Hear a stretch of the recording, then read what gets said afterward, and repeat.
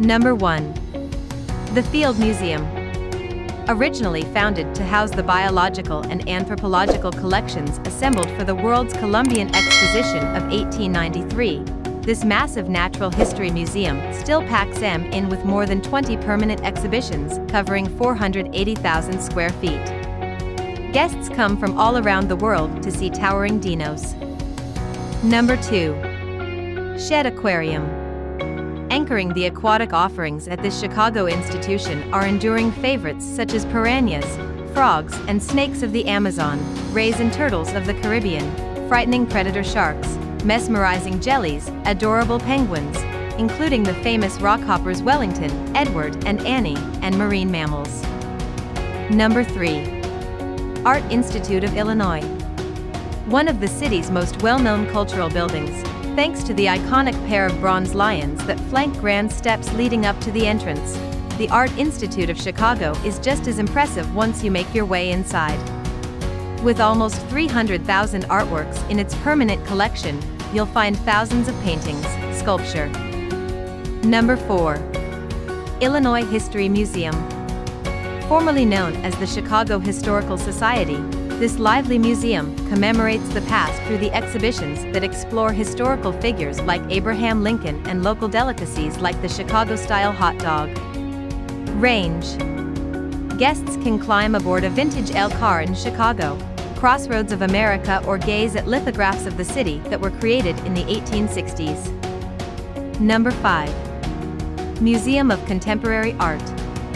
Among the largest institutions in the world dedicated to art created post-1950, the Museum of Contemporary Art is best known for hosting major touring exhibitions, including past exhibitions celebrating luminaries like Virgil Abloh, David Bowie, and Takashi Murakami throughout the MCA's galleries. Number 6. Museum of Contemporary. Stop scrolling through Instagram and check out some of the amazing shots that line the walls of the Museum of Contemporary Photography.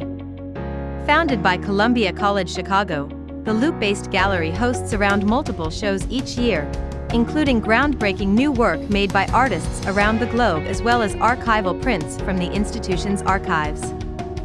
Number 7. Museum of Science. Packed with exhibits that allow you to step inside a simulated tornado or navigate a maze lined with mirrors, the Museum of Science and Industry has no shortage of interactive bells and whistles that will appeal to younger and older visitors alike.